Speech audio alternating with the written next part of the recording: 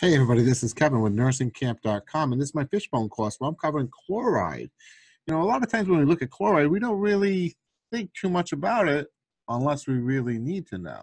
And generally it is, we look somewhere else. So this is part of my Fishbone course found on Nursing KAMP.com, so let's get into it.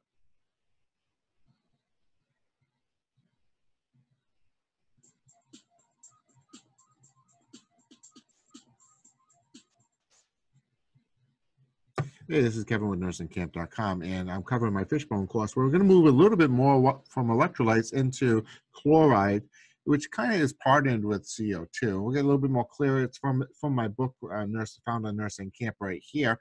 And where I'm going through this book and kind of looking at all the electrolytes and how to look at a BMP. And where we're going to cover chloride and what you need to know when we're looking at it. So in a previous video, we talked about the numbers of a BMP. All right, so first we're going to look at the numbers and we're going to look at chloride numbers. Now, we talked previously in the other video, and please see my video where I cover all the numbers, the highs, the lows, and why we need to know that. But we're looking at chloride. And chloride is positioned here on the BMP.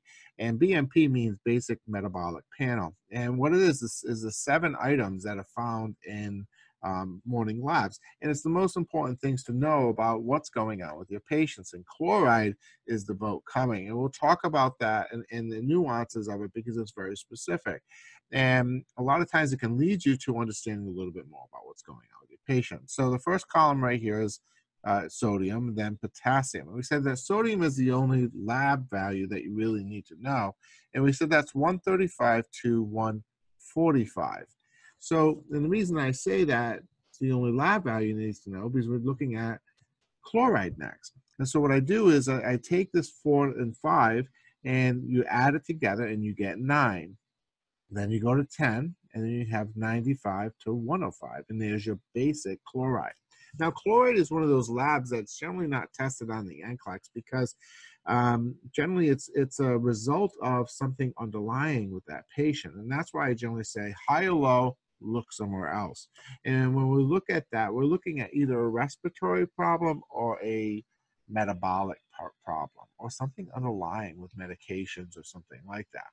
So 95 to 105, I've seen numbers all over the place with this, and that'll give you the basic ballpark range. So always follow your own policy when it comes down to that. So when we're looking at chloride, we're looking at high and low. So let's take chloride as a whole, right? So if I'm looking at chloride and I know that, you know, high or low, I'm going to look somewhere else. And generally what would happen is that I look at, are they a diabetic, you know, metabolic, you know, or do they have oxygen on, right? Because these are going to start to affect that chloride shifts with sodium and potassium because these all kind of work together. And that's more important when we start to talk about an anion gap. And an anion gap is important for the DKA. And please see my video on that. So let's talk about low first. All right, so we said that the normal range is 95 to 105. And generally how it is that the symptomology isn't really there that much when you're really looking at it because usually it's compensatory. So a high or low means, hey, something else is going on with this patient. Assess your patient. But there are some specific things about it that patients with these conditions will have it. And I have right here, you see, low, add a pink fibrosis scar. All right. So when we're looking at that, Addison. All right, when we're talking about Addisons, Addisons is a very rare condition that affects the adrenal glands, and the adrenal glands are responsible for cortisol. And what happens is that it prevents the absorption of chloride and sodium. And what we said before is these kind of work together. And when you have this, they're not holding on to sodium, they're going to start to get dry. So what you start to see is that they start to have problems with aldosterone and cortisol, and then what happens is that they can't hold on to sodium and chloride, and so then what happens is they start to diurese. And once you start to see the same thing with when you start to think diuresing, diuretics can also cause a low chloride.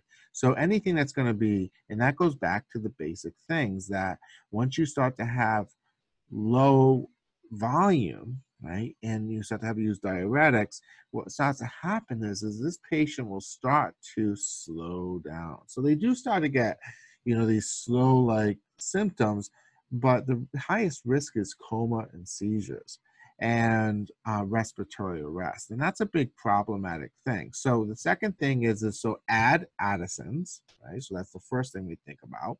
The second thing we think about is pink. Now, pink is paracentesis, right? So we're starting at paracentesis. We're going to put a needle in there. We're going to pull it out so they can have effects of low chloride. Irritability, sodium low, right? Low with, because we just said that, because they don't absorb sodium because of the adrenal glands. And also, if you think about diuretics and potassium low, right? So if they're peeing a lot, they're losing potassium. And that's kind of what's going on with chloride. Ultimately, the risk is that they're going to have, respiratory arrest. And low is slow.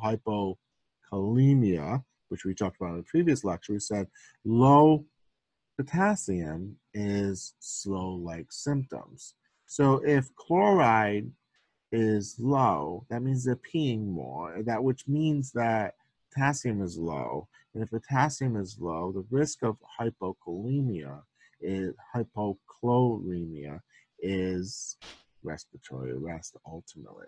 And that becomes a problem. And the thing is generally though, it takes an awful lot for this to happen, unless there's something specifically driving it down, like cystic fibrosis or something like that. So the important thing about this chloride is its relationship with sodium. And when you think about this is different than like a chloride sweat test. A chloride sweat test is part of that fibrosis scar, right? Where the thinking is that if you have excess of chloride sweat, right, it means there's a dysfunction of the chloride channels on the cell wall, which is the gold standard for the testing for cystic fibrosis, especially of neonates, kids, and different things like that.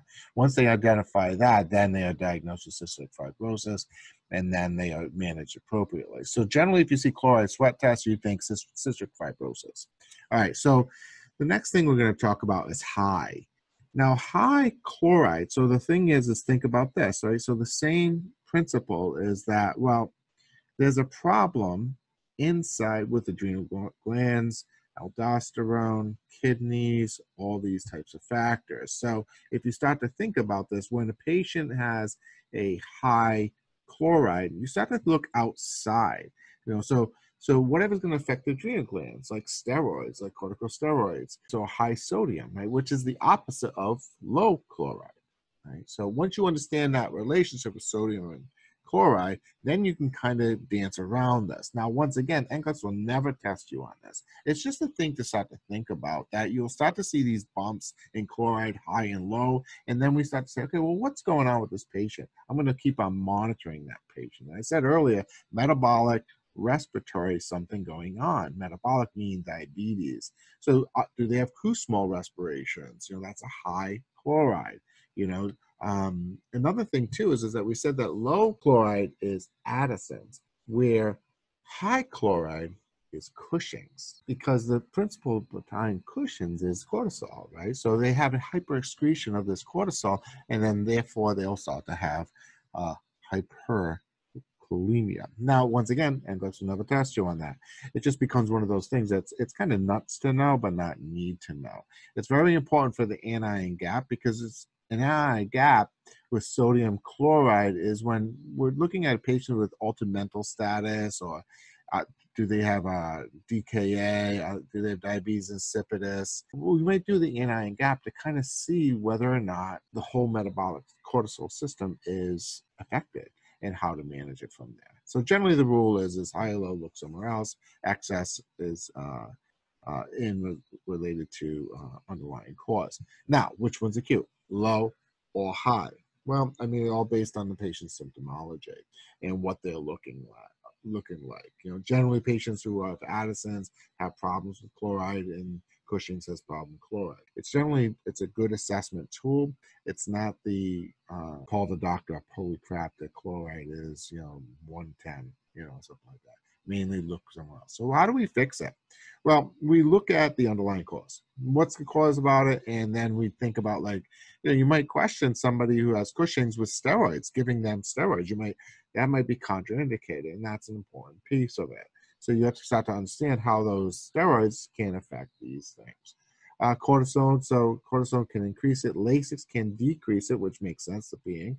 Estrogen, ammonia chloride, and NSAIDs. Again, we have NSAIDs, and when we talked about that with aspirin and aspirin toxicity, they can be having high chloride. So what about the NCLEX? What do you need to know? Well, once we talk about it, you need to know what chloride sweat test is. You need to know Addisons is a problem with it. You need to know the relationship of steroids and Cushing's, and steroids and effects on chloride level. But most likely it's not tested on as far as this. It's mainly a lab for anion gap. It's necessary, and for looking for that boat coming. All right, let's pull it all together and look at the concept. And when we're looking at chloride, generally they don't present with a chloride problem. It's not an acute thing. Generally, most likely it's the patient's on the floor and you're monitoring that patient. Hey, the chloride's high, the chloride's low. What's going on with the patient? What's the underlying cause? Are they on oxygen? Are they a COPD patient? Are they a diabetic? So precipitating is, do they have an underlying condition? What's really going on? Because I would expect it to be abnormal otherwise. Main complication, if anything, a low chloride, seizures, and coma. But that takes so long for that patient to get there. Remember, chloride and CO2 are generally compensatory. It is part of the BMP, so they work in relationship and in tandem with these sodium and potassium. Vital signs not really affected, maybe a little bit. Fluid status, maybe dehydration. On a monitor, not necessarily. Blood pressure, maybe orthostatic. Mainly, when it's coming down to it, it's generally you don't really see a lot going on with the chloride as far as symptomology, because it has to get really, really, really low or really high to become a big problem, because usually the body will start to compensate, which brings up the other compensatory mechanism, which is CO2, which is the next portion, which we'll talk about. So in the end, that's about it for chloride, and this is wrapping up chloride, and we'll move on to CO2 next. So I welcome you to follow me on nursingkamp.com, Pinterest, Instagram, and see you next.